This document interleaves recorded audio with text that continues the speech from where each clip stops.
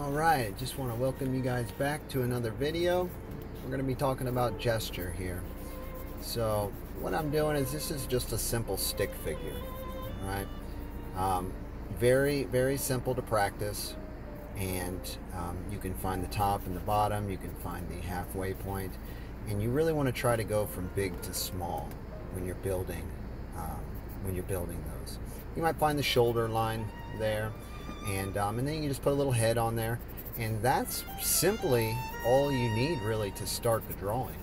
Now in this next pose here, this is contrapposto, so we got some opposing angles happening here, but I looked for the big shape on the outside, and then I began to find the internal gesture. Now you can see that it was an S curve, right? If you look at the inside of the figure, there's an S curve.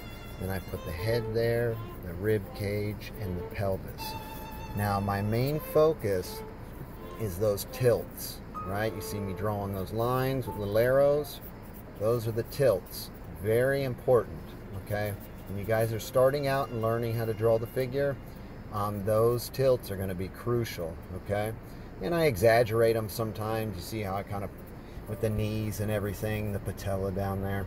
And then I'm drawing right through that internal line there again to show you. Now, I just put a little neck on there, kind of relate it to the hips. And I'm rehearsing. I go over my lines, and I try to, you see how I'm holding the pencil? I keep it very light and loose, okay?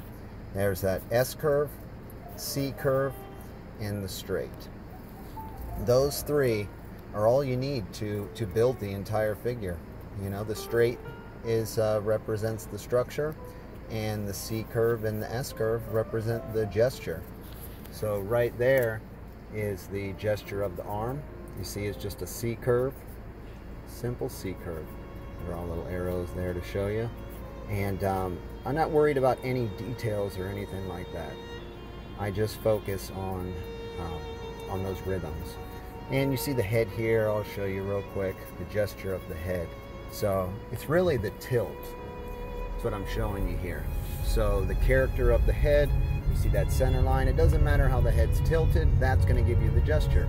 Then you can find the middle line, the eye line, and I'll do the same thing with the torso here. I'll bend it to the left, have that internal line there, gestural line, and then put the head on. And that's what you're looking for. Gesture is the life of the pose. You can think of the two things to really think of when you're doing it is just gesture and structure. So hopefully that helped you guys out. Here's the last little shot of it. You can copy it, practice it, and I'll see you soon. Take care.